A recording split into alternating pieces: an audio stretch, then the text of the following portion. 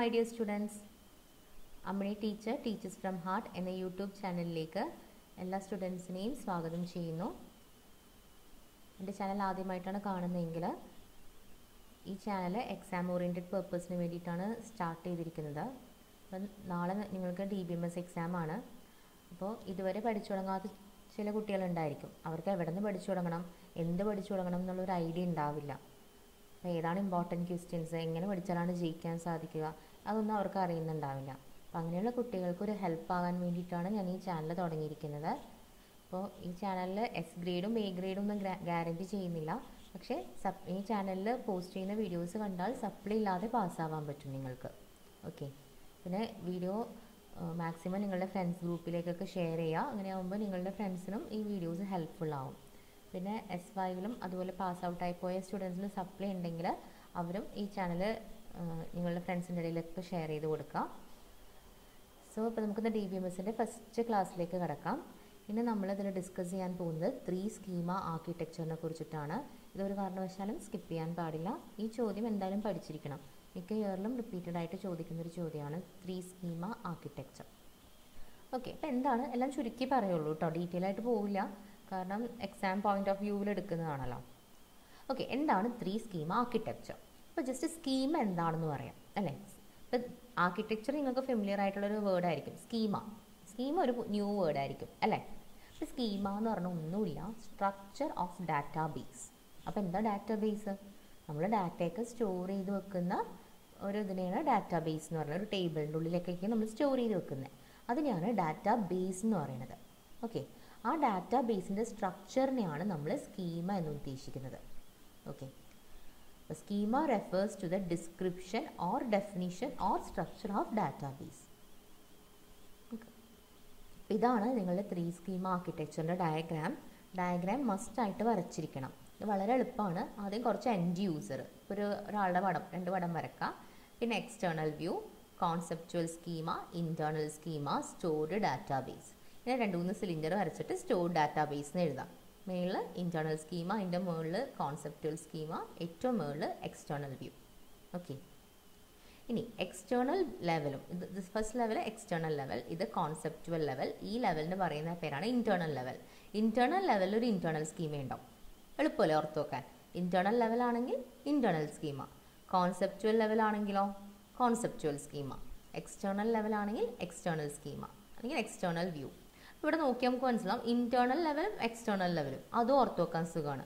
ഒരു new term വന്നത് conceptual ലെവലാണ്. ഇൻറ്റേർണൽ എക്സ്റ്റേണൽ നിങ്ങൾക്ക് ഫെമിലിയർ ആയിരിക്കും. ഓക്കെ, അപ്പോൾ internal level internal schema, conceptual level conceptual schema, external level external view. Okay, ഇനി ഈ എക്സ്റ്റേണൽ ലെവലും കോൺസെപ്റ്റുവൽ ലെവലും തമ്മിലൊരു കണക്ഷൻ ഉണ്ട്. കണ്ടോ, ഒരു ലൈൻ പോയിക്കുന്നുണ്ടോ, ആരോ മാർക്ക്, അതുപോലെ ഉണ്ട്, ഇവിടെ നിന്നും പോയിട്ടുണ്ട്. അപ്പോൾ ഇതിന് നമ്മൾ പറയുന്ന പേരാണ് എക്സ്റ്റേണൽ കോൺസെപ്റ്റുവൽ മാപ്പിംഗ്. എക്സ്റ്റേണൽ ലെവലും കോൺസെപ്റ്റുവൽ ലെവലും തമ്മിൽ കണക്ഷൻ ഉണ്ട്, അതിനെയാണ് എക്സ്റ്റേണൽ കോൺസെപ്റ്റുവൽ മാപ്പിംഗ് എന്ന് പറയുന്നത്. അതേപോലെ കോൺസെപ്റ്റുവൽ ലെവലും ഇൻറ്റേർണൽ ലെവലും തമ്മിൽ കണക്റ്റഡ് ആണ്, അതിനെയാണ് കോൺസെപ്റ്റുവൽ ഇൻറ്റേർണൽ മാപ്പിംഗ് എന്ന് പറയുന്നത്. ഇത് സ്റ്റോർഡ് ഡാറ്റാബേസ്. ഈ പടം വരച്ചിട്ട് ഇവിടെയും ഇതൊന്ന് എഴുതി വെക്കാം. എക്സ്റ്റേണൽ വ്യൂവിൻ്റെ നേരെ എക്സ്റ്റേണൽ ലെവൽ, കോൺസെപ്റ്റുവൽ സ്കീമിൻ്റെ നേരെ കോൺസെപ്റ്റുവൽ ലെവൽ, ഇൻറ്റേർണൽ സ്കീമിൻ്റെ നേരെ ഇൻറ്റേർണൽ ലെവൽ, ഇത്രയും എഴുതാം. ഇനി നമുക്ക് എന്താണെന്ന് നോക്കാം. ആ ഡയഗ്രാം ഇവിടെ കൊടുത്തിട്ടുണ്ട്. The schema architecture was proposed to achieve and visualise the characteristics of database approach. ഈ ഡാറ്റാബേസിനെ നമുക്ക് വിഷ്വലൈസ് ചെയ്യാൻ വേണ്ടിയിട്ടാണ് നമ്മൾ സ്കീമ ആർക്കിടെക്ചർ കൊണ്ടുവന്നത്. ആർക്കിടെക്ചർ എന്ന് പറഞ്ഞാൽ തന്നെ ഒരു ഡയഗ്രാം ആണെന്ന് അറിയാം അല്ലേ. അപ്പോൾ ആ ഡയഗ്രാം നമുക്ക് വിഷ്വലൈസ് ചെയ്യുമ്പോൾ നമുക്ക് ഇപ്പോൾ എന്തൊക്കെയോ മനസ്സിലാവുന്നുണ്ടല്ലേ. ഇവിടെ ഒരു എൻഡ് യൂസർ ഉണ്ടാവും. എൻഡ് യൂസർ എങ്ങനെയാണ് സ്റ്റോർ ഡാറ്റാബേസ് ആയിട്ട് കണക്റ്റഡ് ആവുന്നത്. അപ്പോൾ 3 schema architecture separate the user application from the physical database. User ആപ്ലിക്കേഷനിൽ നിന്ന് സ്റ്റോർ ഡാറ്റാബേസിൽ നിന്ന് സെപ്പറേറ്റ് ചെയ്യുന്നുണ്ട്. യൂസർ ആപ്ലിക്കേഷനെ സ്റ്റോർ ഡാറ്റാബേസിൽ നിന്ന് സെപ്പറേറ്റ് ചെയ്യാൻ സഹായിക്കുന്നുണ്ട് ഈ 3 സ്കീമ ആർക്കിടെക്ചർ. യൂസർ ഡയറക്റ്റായിട്ട് വന്ന് സ്റ്റോർ ഡാറ്റാബേസിൽ ആക്സസ് അല്ല, ഇവിടുന്ന് കുറേ ലെവൽസിലൂടെ കടന്നു പോയാൽ മാത്രമേ ഈ ഡാറ്റാബേസിനെ ആക്സസ് ചെയ്യാൻ പറ്റുള്ളൂ. In this architecture, schema can be defined at 3 levels with the mapping. അപ്പോൾ ഈ ആർക്കിടെക്ചറിൽ 3 ലെവൽസ് ഉണ്ട്, മാപ്പിങ്ങും ഉണ്ട് അല്ലേ. നമുക്കിവിടെ കാണാം മാപ്പിംഗ് ഉണ്ട്. അപ്പോൾ ഓരോ ലെവൽ എന്താണെന്ന് നോക്കാം. ഫസ്റ്റ് ലെവൽ പറഞ്ഞ പോലെ internal level, conceptual level, external or view level. നമ്മൾ എക്സ്റ്റേണൽ ലെവൽ പുറത്തുനിന്നാണ് നമ്മൾ വ്യൂ ചെയ്യുന്നത്, അതുകൊണ്ടാണ് external or view level. Internal ലെവലിന് പറയുന്ന പേരാണ് ഫിസിക്കൽ ലെവൽ. ഇൻറ്റേർണൽ ലെവലിന് മറ്റൊരു പേരുണ്ട് ഫിസിക്കൽ ലെവൽ. കോൺസെപ്ച്വൽ ലെവലിന് പറയുന്ന മറ്റൊരു പേരാണ് ലോജിക്കൽ ലെവൽ. ഇപ്പോൾ ഇൻറ്റേർണൽ സ്കീമൊക്കെ നമ്മൾ ഫിസിക്കൽ എന്ന് പറയും, കോൺസെപ്ച്വലിന് നമ്മൾ എന്ന് പറയും ലോജിക്കൽ, എക്സ്റ്റേണലിന് വ്യൂ ലെവൽ എന്ന് പറയും. നമുക്ക് ഓരോന്ന് എന്താണെന്ന് നോക്കാം. Internal level. ഇപ്പോൾ ഇൻറ്റേർണൽ ലെവലിന് പറയുന്ന മറ്റൊരു പേരാണ് physical schema, internal schema or physical schema. അപ്പോൾ ഇൻറ്റേർണൽ ലെവലിൽ എന്താണുള്ളത്? Internal സ്കീമയുണ്ട്. This level has internal schema. Schema എന്ന് പറഞ്ഞാൽ എന്താണ്? Structure of database. This level has internal schema which describes the physical storage structure of the database. ഡാറ്റാബേസിൻ്റെ structure എങ്ങനെയായിരിക്കും എന്നുള്ളത് describe ചെയ്യുന്നൊരു ലെവലാണ് ഇൻറ്റേർണൽ ലെവൽ. ഇൻറ്റേർണൽ ലെവലിൽ ഈ പോയിന്റ് ഓർത്ത് വെക്കുക. എന്താണ്? It describes the physical storage structure of the database. ഇനി internal schema uses a physical data model that describes the complete details of data storage and access path for the database. നമ്മൾ പറഞ്ഞു storage സ്ട്രക്ചറിനെ കുറിച്ച് പറയുന്നുണ്ട്. ആ storage സ്ട്രക്ചറിനെ കുറിച്ച് പറയുമ്പോൾ complete details of data storage. ഇവിടെ first പോയിന്റിൽ എന്താ പറഞ്ഞത്? It describes physical storage structure of the database. അതായത് കംപ്ലീറ്റ് സ്റ്റോറേജ് ഡീറ്റെയിൽസ് പറയുന്നുണ്ട്. അതിനോടൊപ്പം തന്നെ എങ്ങനെ ഈ ഡാറ്റ ആക്സസ് ചെയ്യാം, access pass for the database. Data എങ്ങനെ സ്റ്റോർ ചെയ്ത് വെക്കുന്നു, അതുപോലെ തന്നെ ഡാറ്റ എങ്ങനെ ആക്സസ് ചെയ്യാൻ പറ്റുന്നു. ഈ രണ്ട് കാര്യങ്ങളാണ് ഇൻറ്റേർണൽ ലെവലിൽ പറയുന്നത്. ഇനി ഇൻറ്റേർണൽ ലെവലിൽ ഞാൻ പറഞ്ഞു മറ്റൊരു പേരാണ് physical level. This level describe how the data is actually stored in the storage device. എങ്ങനെയാണ് ഡാറ്റ നമ്മൾ ഒരു സ്റ്റോറേജ് ഡിവൈസിൽ സ്റ്റോർ ചെയ്ത് വെക്കുന്നത്, ഡാറ്റാ ബേസിൽ എങ്ങനെയാണ് ഡാറ്റ സ്റ്റോർ ചെയ്ത് വെക്കുന്നത്. ഇനി പുതിയ ഡാറ്റ വന്നാൽ അതിനെ എങ്ങനെയാണ് അലോക്കേറ്റ് ചെയ്യുന്നത്. This level is also responsible for allocating space to the data. പുതിയൊരു ഡാറ്റ വന്നോ ഡാറ്റയ്ക്ക് എങ്ങനെയാണ് അലോക്കേറ്റ് ചെയ്യുന്നത് നമ്മൾ. This is the lowest level of the architecture. ഇത് ഏറ്റവും താഴെയുള്ള ലെവലാണ് അല്ലേ? നിങ്ങൾക്ക് കാണുമ്പോൾ തന്നെ അറിയാം ഏറ്റവും താഴത്താണ് ഈ level. This is the lowest level of the architecture. അപ്പോൾ ഇൻറ്റേർണൽ ലെവൽ എന്താണെന്ന് മനസ്സിലായി എന്ന് വിചാരിക്കുന്നു. ഇപ്പോൾ ചുരുക്കി പറയാനാണ് ഇത്രയും പോയിന്റ്സ് ഓർത്ത് വെച്ചില്ലെങ്കിൽ പോലും നമുക്ക് ഓർത്ത് വെക്കേണ്ട പോയിന്റ്സ് എന്തൊക്കെയാണ്? ഇതിൽ എങ്ങനെയാണ് ഡാറ്റാബേസിൻ്റെ സ്ട്രക്ചറിനെ കുറിച്ചിട്ടാണ് പറയുന്നത്. Describes the physical storage structure. അതുപോലെ തന്നെ അതായത് എങ്ങനെയാണ് ഇതിനകത്ത് ഡാറ്റ സ്റ്റോർ ചെയ്യുന്നത്, പിന്നെ എങ്ങനെയാണ് നമുക്ക് ആക്സസ് ചെയ്യാൻ പറ്റുന്നത് data. It describes the complete details of data storage and access path for the database.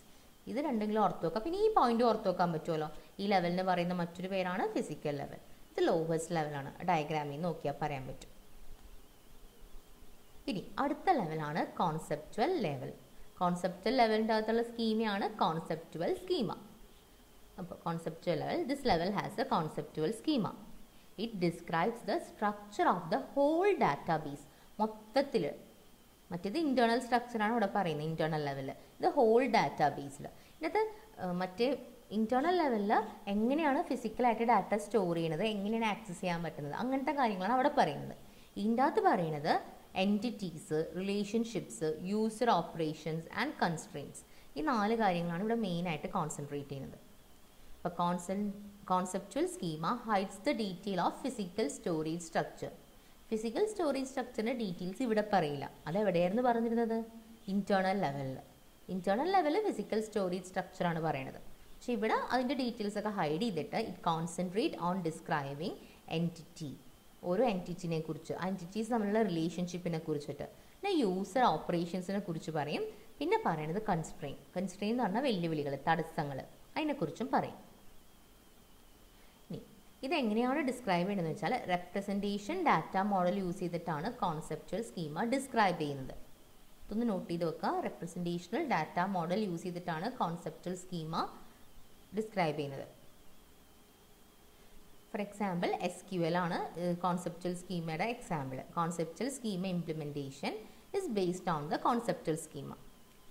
Conceptual schema design in A high level language model. ഒരു ഹൈ ലെവൽ ലാംഗ്വേജ് മോഡലിലാണ് ഇത് റെപ്രസെൻറ്റ് ചെയ്യുന്നത്. Example SQL. അപ്പോൾ ഇതിനെ describe ചെയ്യുമ്പോൾ നമ്മൾ use ചെയ്യുന്നത് representation data മോഡലാണ്. ഇത് also known as logical level.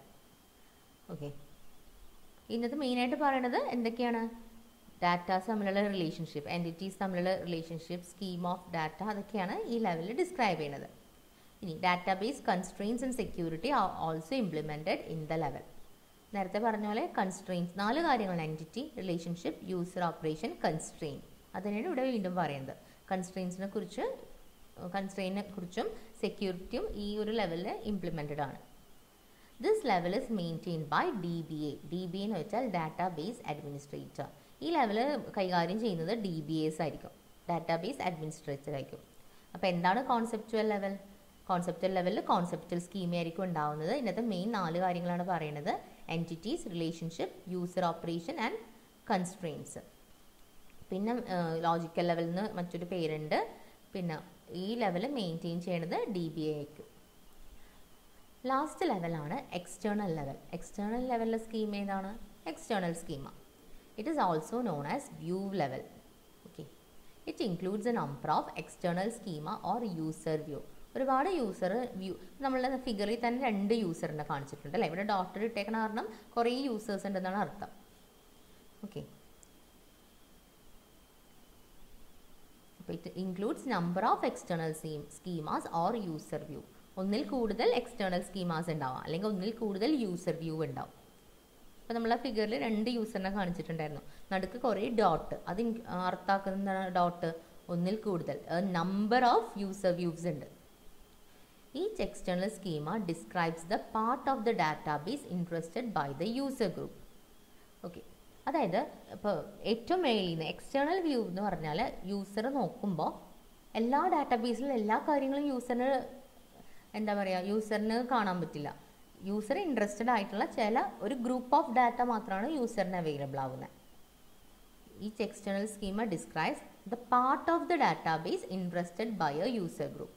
User ഗ്രൂപ്പിന് ഇൻട്രസ്റ്റഡ് ആവുന്ന ഡാറ്റാബേസിൻ്റെ ആ പാർട്ടിനെ മാത്രമാണ് അത് വിസിബിൾ ആക്കി കൊടുക്കുന്നത്. It hides the rest of the database from the user group. ബാക്കി ഡീറ്റെയിൽസ് ഒക്കെ ഹൈഡ് ചെയ്ത് വെക്കും. ഓക്കെ, യൂസർ ഇൻട്രസ്റ്റഡ് ആയ കുറച്ച് കാര്യങ്ങൾ മാത്രമാണ് യൂസറിന് അവൈലബിൾ ആക്കി കൊടുക്കുക, എല്ലാം കൂടി കൊടുക്കില്ല.